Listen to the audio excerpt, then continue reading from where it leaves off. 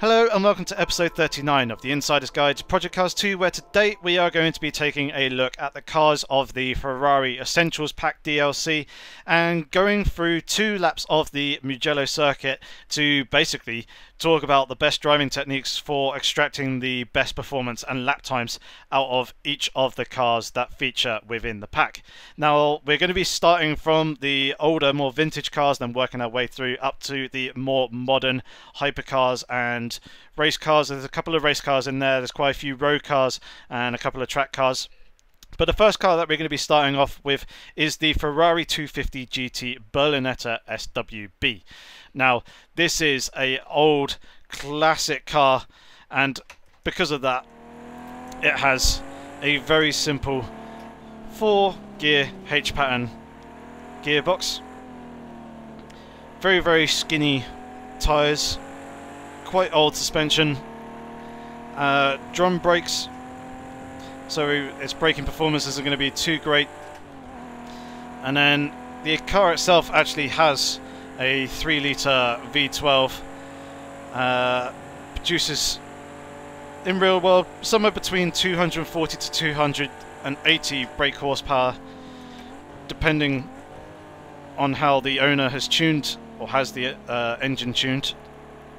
And what we've gone for here in Project Cars 2 is a power output of 260 brake horsepower, so quite nicely in the middle. But because this is an old classic vintage car, you are going to have to drive it like one. You'll need to be smooth, you need to be patient, and it's all about balancing the weight of the car to get the car to do what you want. Now, because of the skinny tyres, it's quite easy to get the car to understeer or oversteer.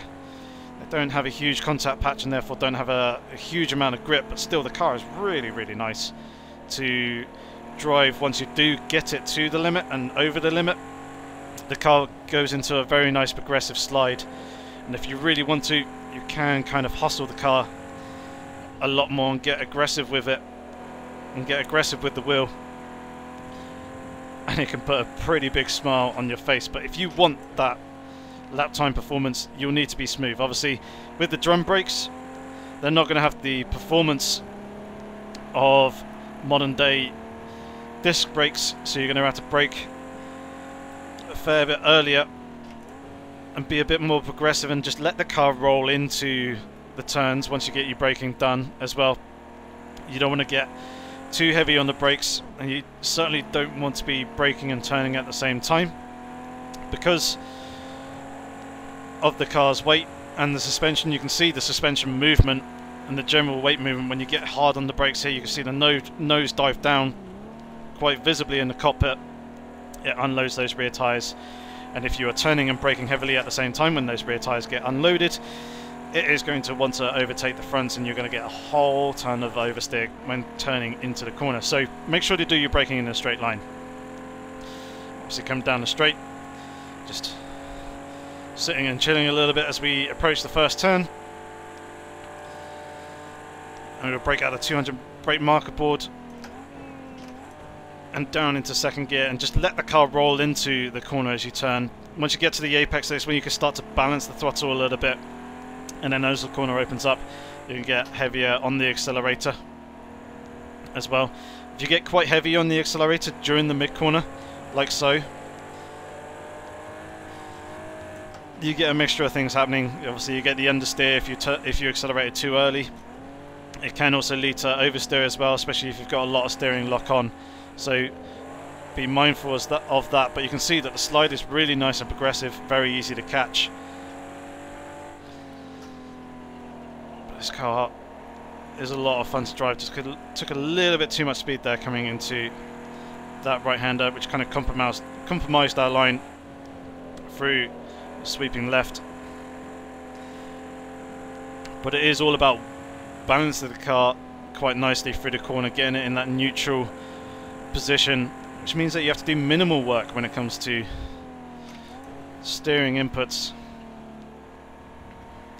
So nice and smooth, feeding the power in, lifting off, getting the weight down the front tyres so the car has the grip at the front to turn into the corner, and the rear wants to rotate slightly into the corner as well. As you come in through the corner, that's when you start to balance the throttle a little bit more, get that weight distribution nice and even between the front and the rear.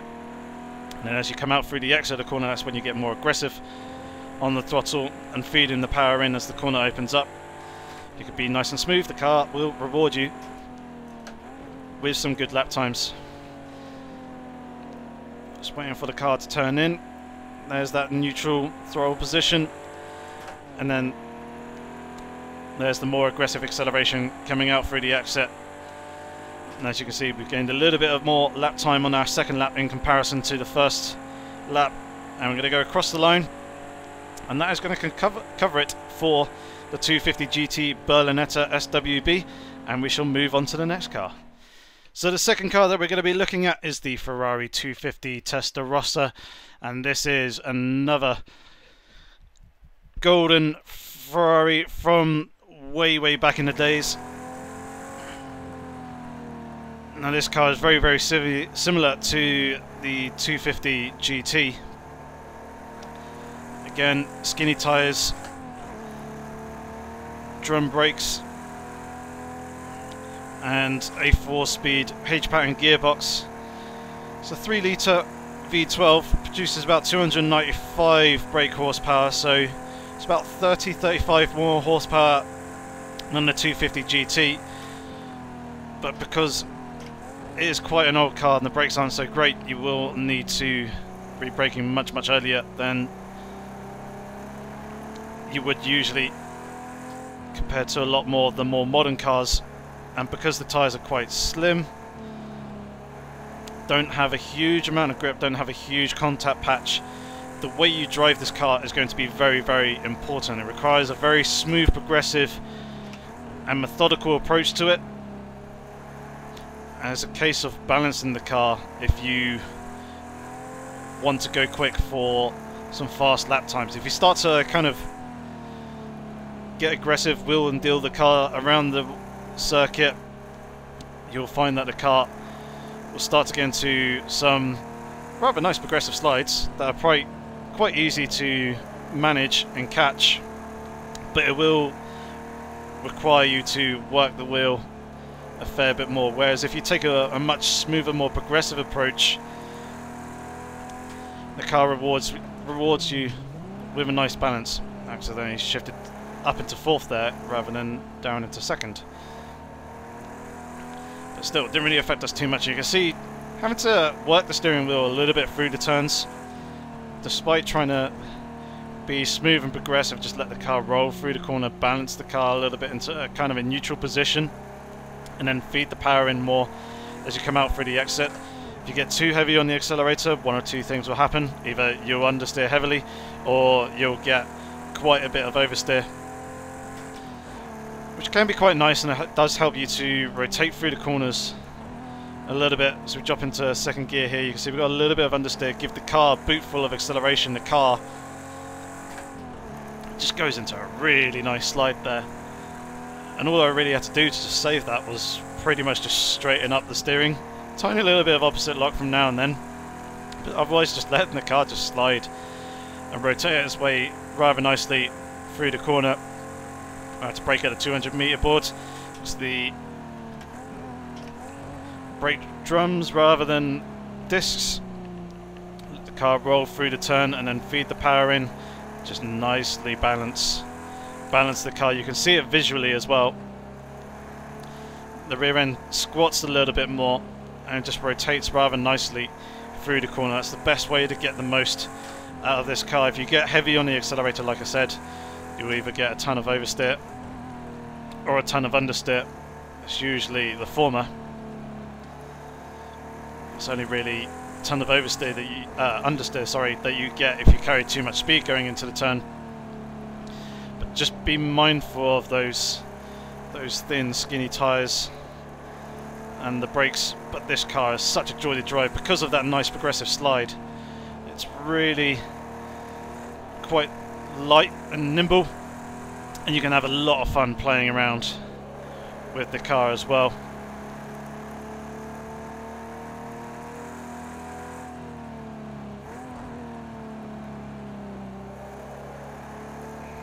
So just balancing the car quite nicely.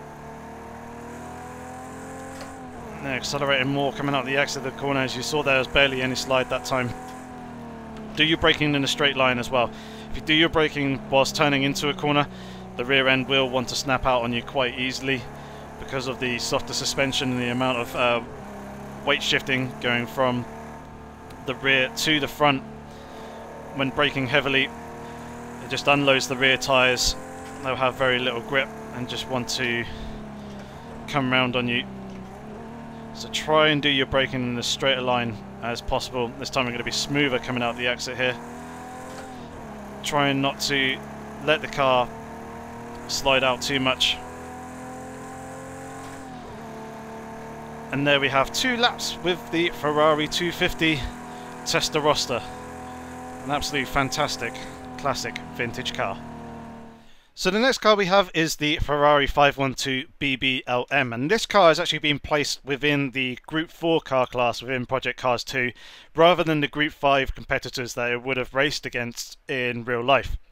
The main reason for that is because the car is quite heavily at a disadvantage compared to the other Group 5 cars. It weighed about 200 kilograms more, and about 300 horsepower was its deficit in comparison to the horsepower outputs that the Group 5 cars were running. So rather than having to try and rebalance the car and bring it in line with the other Group 5 cars, we put it up against the Group 4 cars because it's a much better match in comparison to those, especially over the longer endurance races. Now, the car has a flat 12 engine, produces about 475 horsepower, so it's still a decent amount, but it's got some interesting engineering choices that came with the car in terms of its the place that the gearbox was situated. That made for some interesting handling characteristics initially, but they ended up solving that by putting quite skinny front tyres on in comparison to the rear tyres.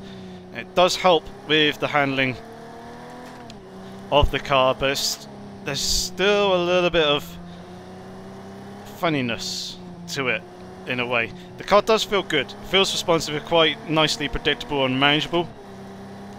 Obviously, if you're overdriving the car, carrying too much speed into the corners, then it will understeer and bite on you. But there's this nice little sweet spot when you feed the power in that just kind of helps to rotate the car as well. So you can see that the car is turning in rather nicely, coming through the corners. And providing you're not too heavy on the accelerator or getting on the power too early, you'll make the corner just fine. If you do get on the power too early, then you will start to understeer wide, and if you've got a ton of steering lock on as well, it'll probably bite you and kick out the rear end, especially when you accelerate hard on the curbs.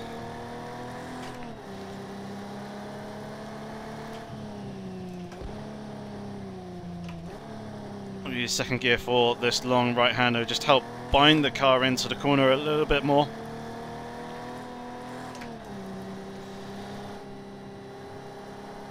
Oh, just ran a little bit wide there. Line was a little bit funny through the second part of that chicane, but it's alright, we'll go for a second lap.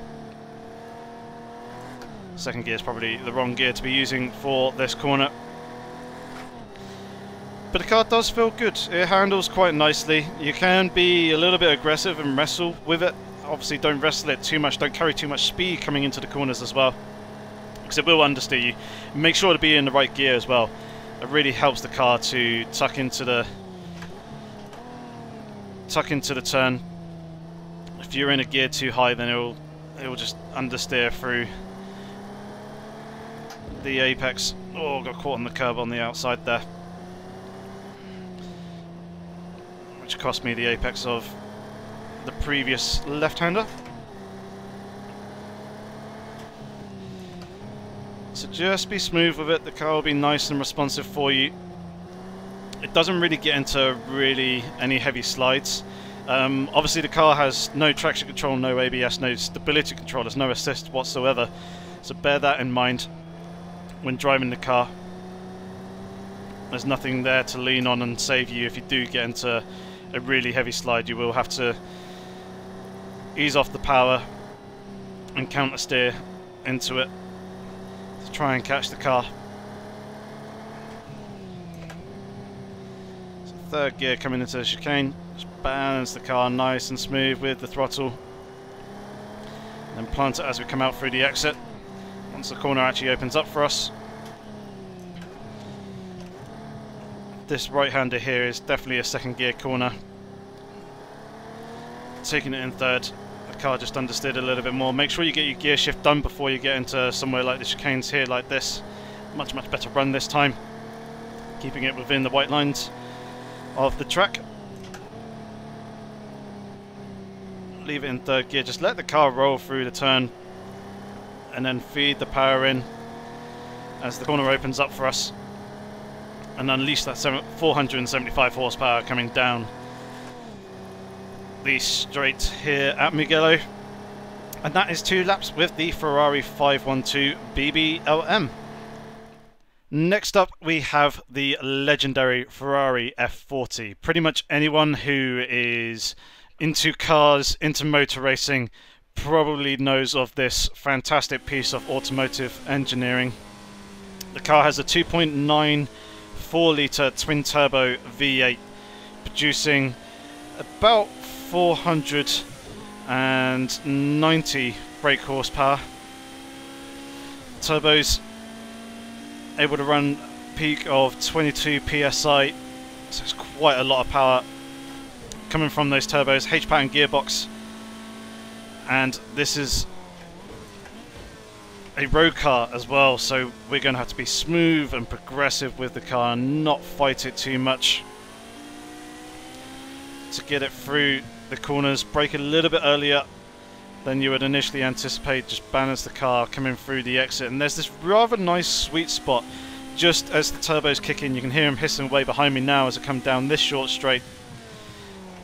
There's a nice little sweet spot with the throttle, and just as those turbos are kicking in upon the exit of a corner where the car just rotates rather nicely. When coming into the turn, obviously the nose is pretty good and pretty responsive, but you don't want to be carrying too much speed going in, as you will understeer wide. But there's this, you can see there the car just nicely neutrally rotating through the corner just as the rear tyres are starting to break traction just ever so slightly. Not a huge amount, just bounce the car through here, be nice, smooth and progressive. Be patient with the car, it rewards you quite nicely. Front end does have a good amount of grip, you just need to make sure that you're in the right gear for the differential to work its magic. And then obviously, getting a little bit squirrely there, catching the curb slightly awkwardly through the first part of that chicane. So yeah, the front end's quite nice and responsive. You just don't want to take too much speed that the front end washes out. And then you can see that just as we get hard on the accelerator and the turbos start to kick in, the rear wheels just slip ever so slightly, and it just helps to rotate the car through the exit of the turn. Obviously, if you do it too early in the corner, you'll probably get a lot of understeer or potentially even a lot of oversteer as well. Car can be a little bit squirrely under braking, so be wary of that. Make sure you give yourself plenty of time and you do it in as straight as line as possible as well.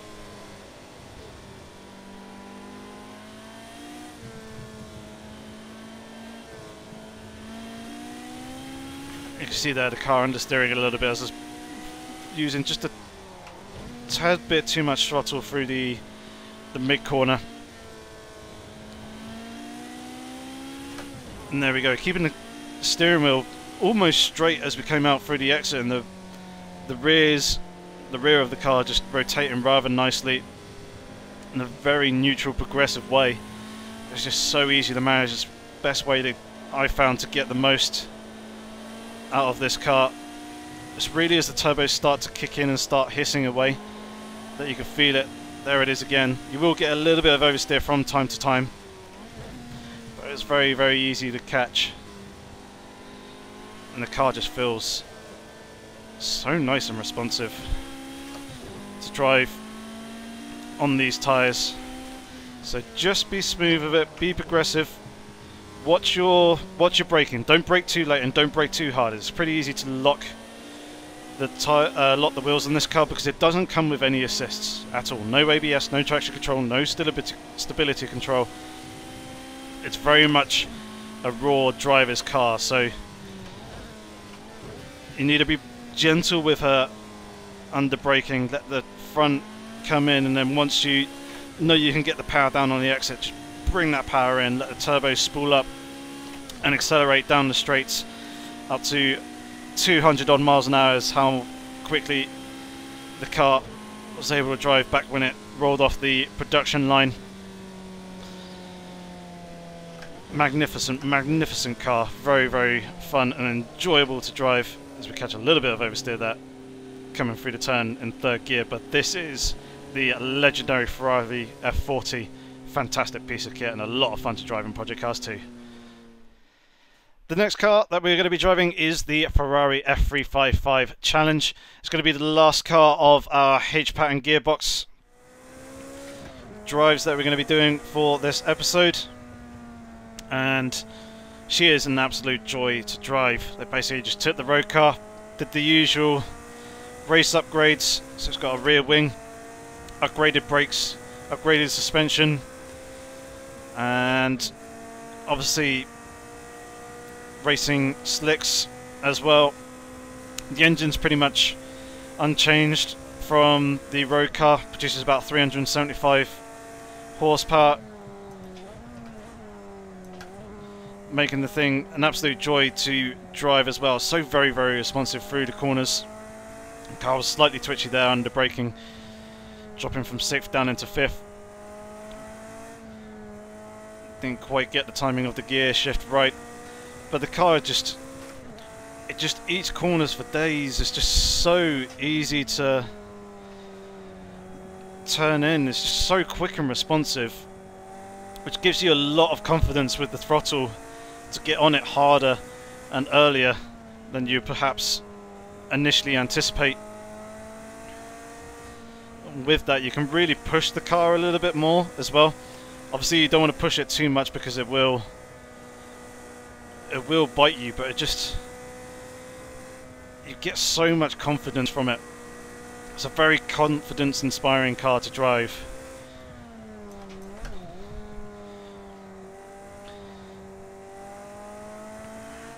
Just balancing the car quite nicely coming through the chicane here, but as you can see I'm not having to fight any oversteer. The car is just being really responsive upon turning.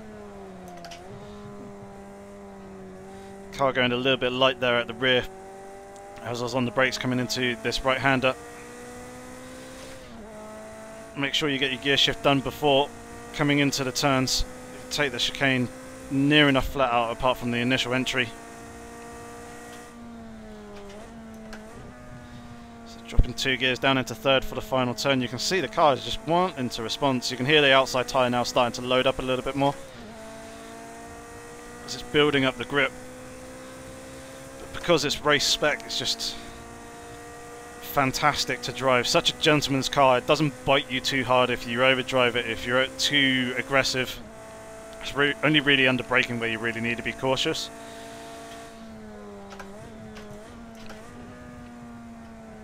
Down through the gears nicely, the car just wanting to turn in, just balance the car a little bit and then feed the power in a little bit earlier and the car just nicely binds up.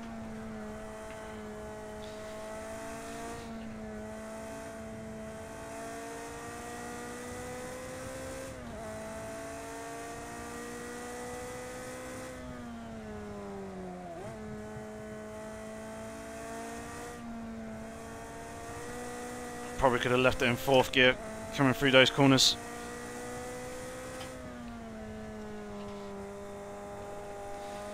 Taking the curves, the car's so quick and easy to catch as well, as obviously it's mid-engined.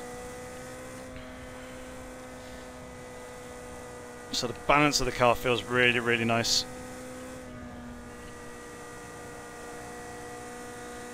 Coming out through the top here. Just being easy on the brakes, trying not to lock them up too much, and the car is just so good. Caught the curb there a little bit. Just kicked the car into oversteer. This is where we had a bit of oversteer last time coming down the hill, so we're going to be a little bit more easy on the brakes this time. You can see the car's much more stable and planted coming into the turn. See if we can take this near enough, completely flat out, which you can, just nicely brushing the curb through the second part of the chicane.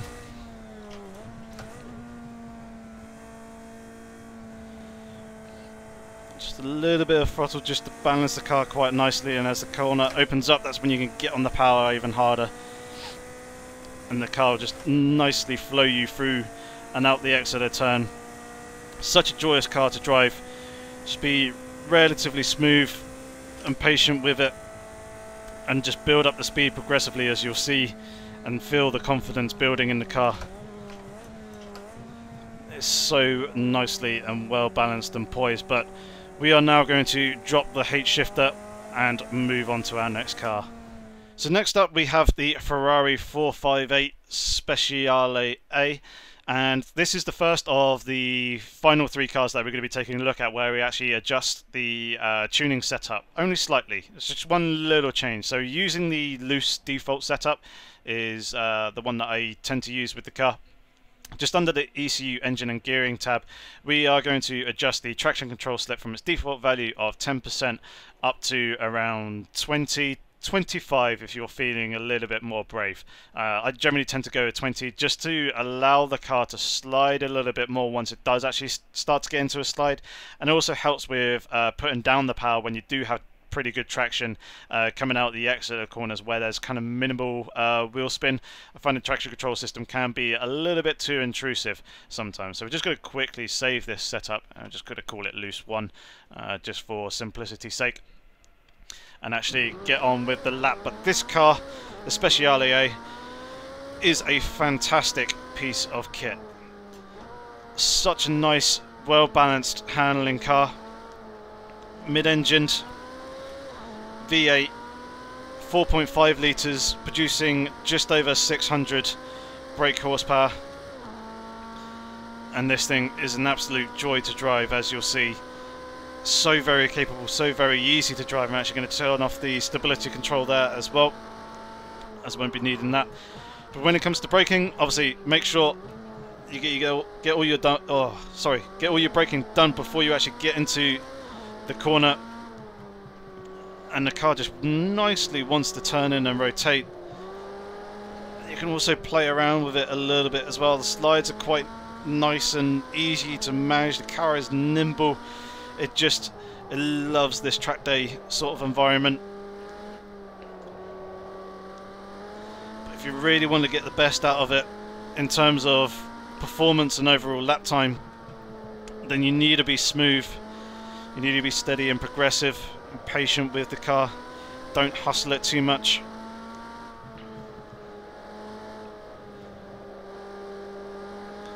As you can see there, just taking my time coming through the turn, and the car is just responding very nicely, not having to put in a huge amount of steering lock. There's not really any understeer. There's not massive amounts of oversteer as well when you drive the car nice and smoothly. Just be progressive with the throttle in corners and situations like these. Once the corner does start to open up, that's when you can start to bring the throttle in even more. As you can hear the V8 screaming away behind me.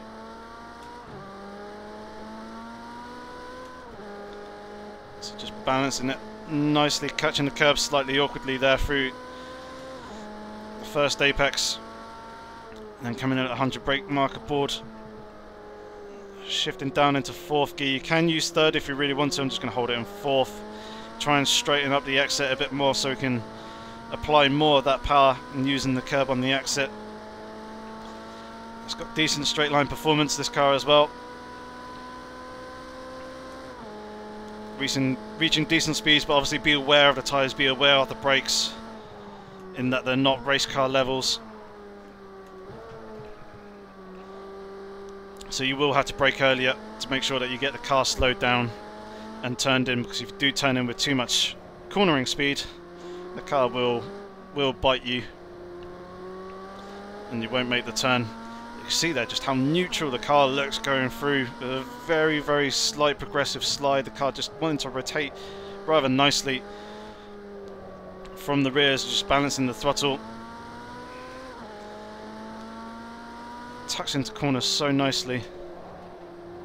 You can use the brake a little bit to turn into corners if you want and need to as well. But obviously don't get too aggressive with it, because you will just cause the rears to lose the grip and over rotate and overtake the front of the car.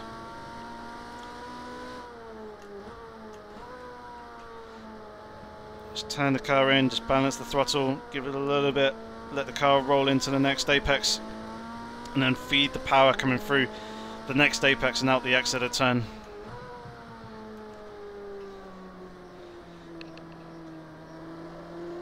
Bit of an awkward line there. Let the car run out a little bit too wide. So balancing the throttle, clipping that curb quite nicely. And the next curb. And you can see the car's got good amounts of grip. You could almost take that second apex in the chicane. Could almost take it flat out. Not quite though. And there's a good exit coming out of the long left-hander here to finish our second lap. But the 458 Speciale A, fantastic piece of kit. Just be smooth, progressive with the car, and it will reward you very, very nicely with good, solid lap times. So the second to last car that we're going to be looking at is the Ferrari F.O.O.L TDF, a fantastic road car produced by Ferrari. It's got a V12 6.3 litre engine, and I do also adjust the setup here, but I do only make one change, and that is the traction control slip. Once again, just upping it to around about 20-25%, just to help with the sliding of the car and applying the power coming out the exit of the turns. So actually coming onto the lap then, this car produces a rather nice 769 brake horsepower, so there's plenty of power to play with, but the car is fitted with the Pirelli P0 Corsa Trofeo R tyres, which are very, very good and makes this car absolutely fantastic for driving on tracks. Very enjoyable. Ferrari have produced a very capable track day car here, despite a lot of journalists saying that it's an absolute animal that just wants to kick out the rear end. And if you do want to experience that kind of driving, then you can fit the Pirelli P0 Corsa tyres to the car, and that will give you a sense of kind of how animalistic this car can be on tyres that are fitted as standard coming out the factory. But with this car, or the default setup is fitted with the Trofeo R tyres, which are a bit more track day focused. It does make it a bit more of a track focused car and enhances the performance there. But even still, because this is a road car, you need to be smooth and progressive with everything that you do. You can't really hustle the car too much, because it will bite you with a load of oversteer. So coming through the corners, make sure just to balance the throttle, get your braking done nice and early before the turn, otherwise you will see the two ends of the car swapping round, which you don't want to be doing. You want to be facing the correct direction going around the track. Just being smooth there through the chicane. Just don't hustle the car too much and just let it do its thing. Be smooth and progressive. I've gone a little bit too deep here coming into the final corner.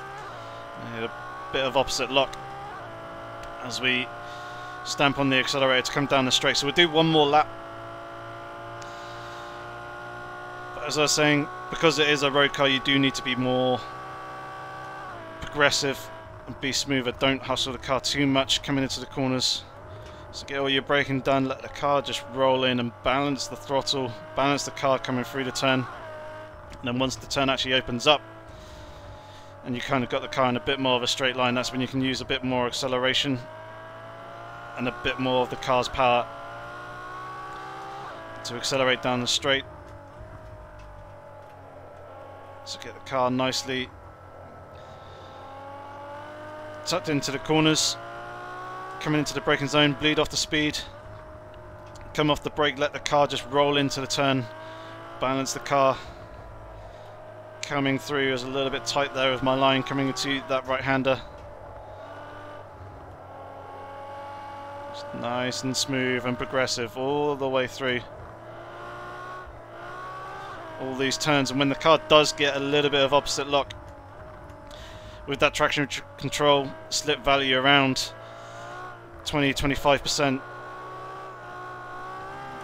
you can let the car slide a little bit more and play with it as well. Car wanted to rotate a little bit there on entry, and there's the oversteer. As I was playing with the throttle, you can hear a bit more understeer there coming through the chicane.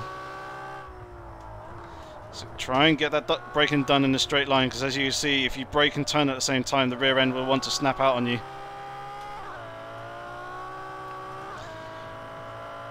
And because the tyres have got the grip, you can plant the throttle a little bit more and just play with the car. It's a fantastic car, it's the F.O.O.L 2DF, but that is a pretty good example there of how to drive it and how to get the most out of it.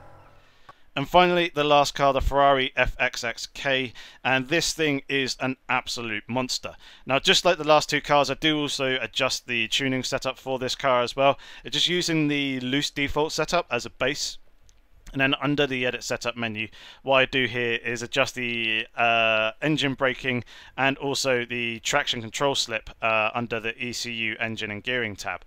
So with the engine braking, its default value is 1 for the FXXK. And I adjust it up to around about 4 or 5. It just takes the edge off of the car and the downshifts when braking and turning into corners. I find with the value of 1 it's a little bit too aggressive, and it does make the car want to oversteer quite a lot into the corner. Bring it up to 4 or 5, it makes it a little bit less aggressive. It makes the car a little bit more manageable and a little bit more predictable when coming into the corners as well. And then also with the traction control, its default value is on 10. I up it to around about 20-25%, and this just makes the slides and the power slides coming out the exit of corners a little bit more easily manageable for me. I find with the lower traction control value, the traction control system is a little bit too intrusive. So if you kind of want to hold a slide coming out the exit of the corner and kind of power through it, it makes it more difficult to do that. It kind of makes the car a little bit more unpredictable there as well. And then also just generally trying to get the traction down coming out of corners and applying the power with the lower value of around 10%. It does bog the car down a little bit as the traction control system is trying to fight any wheel spin. Having the higher slip percentage just allows for a little bit more wheel spin, and therefore it makes it a little bit easier to apply all the power that the FXXK has, and it has a lot. So we're going into the lap here, and the actual figure that the FXXK is putting out is 1035 horsepower. So with that, you have got to be smooth coming out the exit of the corners. Make sure you have the car nice and planted and you're progressive with the throttle, but also because of all that power, as you look at our top speed, it is very, very quick in a straight line, which also means that you have to brake way, way earlier than you would initially like to in other cars. And then coming through the corners, you do need to be very smooth, very patient and progressive as well. Just make sure that the car is nicely balanced and you're not wrestling or over driving the car too much. So make sure you get your braking done before the corner. If you are trail braking into the turn, it is quite easy to lose the rear end because there is so much more power and so much more speed that it's quite easy to lose track as to how quick you are actually going into the corner. Now the car does produce similar sort of amount of downforce levels to that of a GT3, but it is so much quicker in a straight line. So whilst you do have that kind of aero performance there, obviously we're on track day tyres rather than the typical GT3 slicks, but even still the cornering performance of this car is phenomenal if you have it set up in the right kind of window. and you're just driving the car in a manageable, progressive sort of fashion. So just being patient with the car, just waiting for the car to turn in, and then you can plant the throttle coming out the exit. We'll do one more lap with this one as well, unleashing all that power coming down this straight. Like I said, you'll need a brake earlier than you would with other cars, being nice and progressive. Drop it down into third gear for this one. Turn one. Nice and smooth with the throttle. Just balance the car coming through the corner. Don't hustle it too much. Nice and smooth with the steering as well.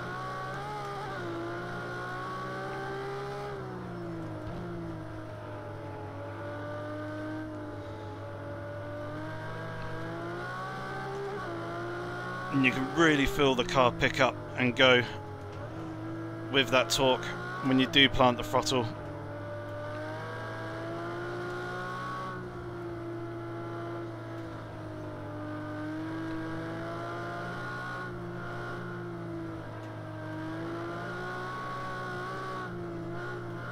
A little bit of oversteer there, and that's what I mean with the traction control system, or the traction control slip. And there as well, as you can see, I wouldn't have been able to hold that slide like I just did if I didn't have that traction control slip value up at 20%. Obviously it's a kind of more of a personal preference thing. I'm not saying it's gospel to use the traction control slip around that sort of value, but it does just make it that little bit easier to just kind of go with the slide and control it with the power and then with the steering.